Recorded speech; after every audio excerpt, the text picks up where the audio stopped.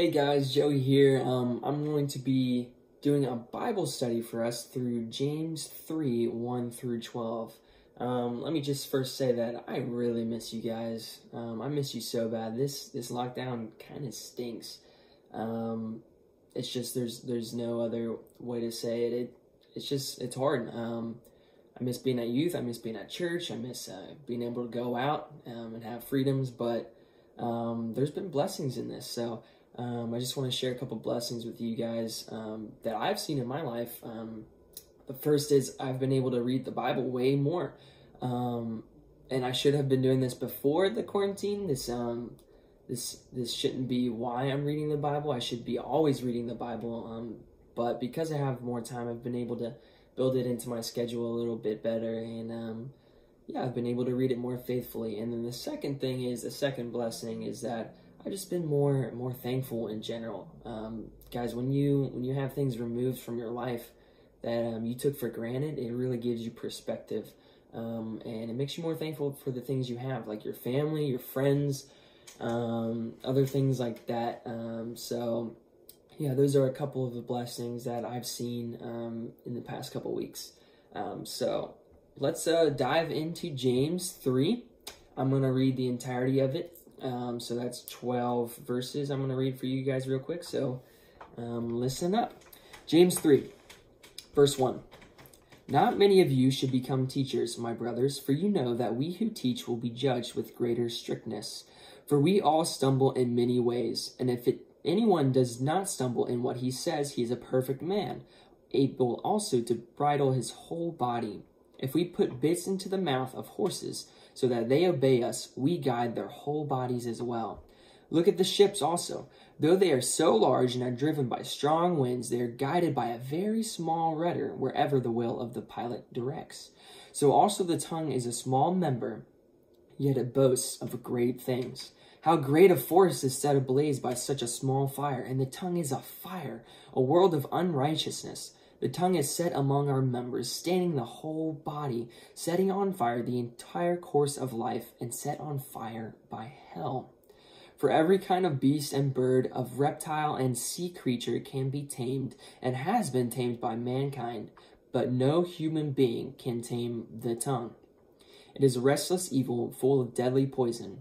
With it we bless our Lord and Father, and with it we curse people who are made in the likeness of God. From the same mouth come blessings and cursings. My brothers, these things ought not to be so. Does a spring pour forth from the same opening both fresh and salt water? Can a fig tree, my brothers, bear olives, or a grapevine produce figs? Neither can a salt pond yield fresh water. All right, that passage hits really heavy. There's a lot of strong language in there about taming the tongue, which is taming our words, what we say, what comes out of our mouth. So what this passage is telling me, guys, is that our words have a lot of power. What we say can build people up. It can break people down. It says it with our words, we bless our Lord and Father. So we say good things about him. We praise him, but we also curse people. We curse those who are made in the likeness of God. So we're actually cursing God. So our words have a lot of power.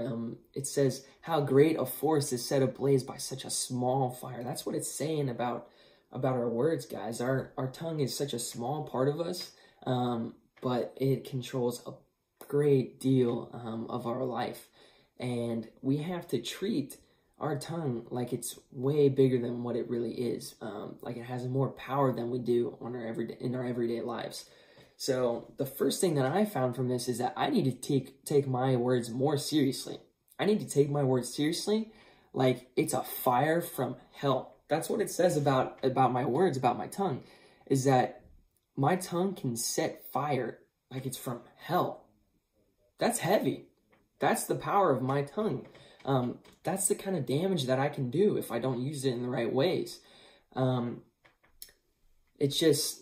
It's bad. It can curse people. It can hurt people. It can tear people down, but it can also do good things.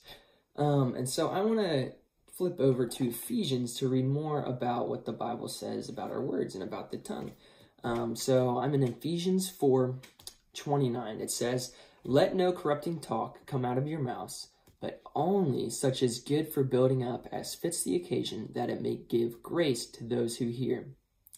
So similarly, it says, don't let anything bad come out of your mouth. We already know because it's very powerful, the words that come out of our mouth. But it says, build people up with it. Say what is building up as fits the occasion, so that it can give grace to those who hear it.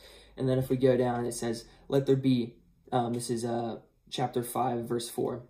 Let there be no filthiness, nor foolish talk, nor crude joking, which are out of place. So those are those degrading, tearing down, bad words that curse people, that are hurtful, that are from hell, that are sinful. It says, let there be none of that. Not even a little bit of that. Just even the small jokes. None of that is okay. Which are out of place. So those are not supposed to be coming out of a Christian's mouth. They're out of place. But instead, let there be thanksgiving. So if you flip back to James, it says, no human has the power to conquer the tongue. Okay, but we're supposed to tame the tongue. So what do? Well, first off, we have to realize that no human has the power. God has all the power in heaven, all the power on earth, everything. He has everything that we need to be able to conquer the tongue.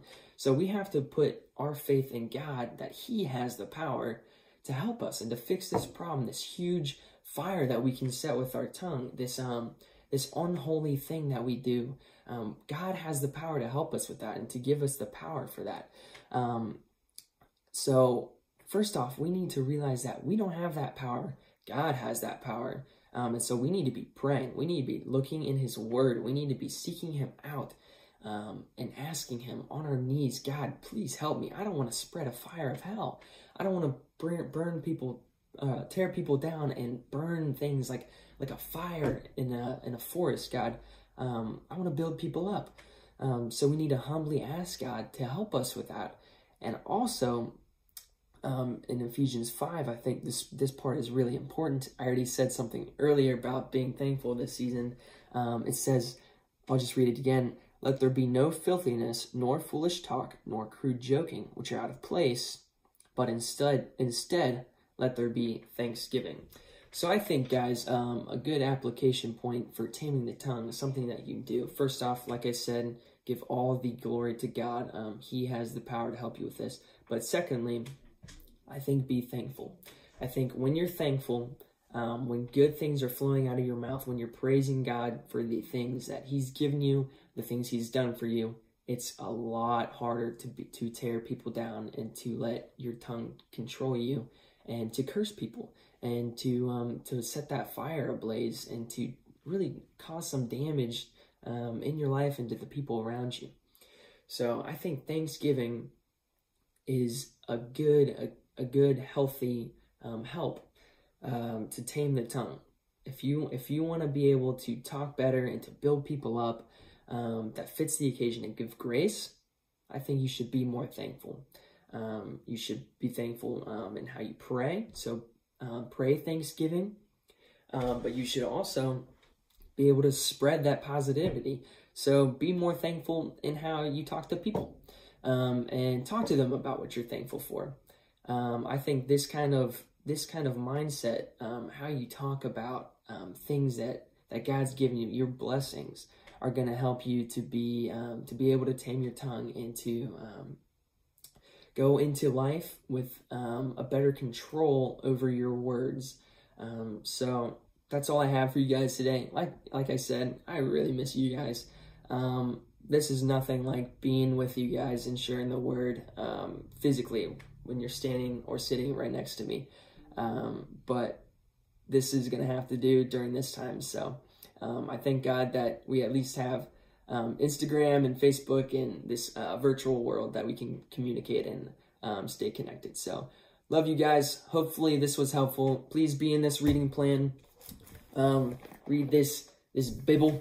It's good stuff. I know you guys know that, but I cannot wait to see you guys again. It's going to be a big party when we get to reunite after this crisis. So love you guys.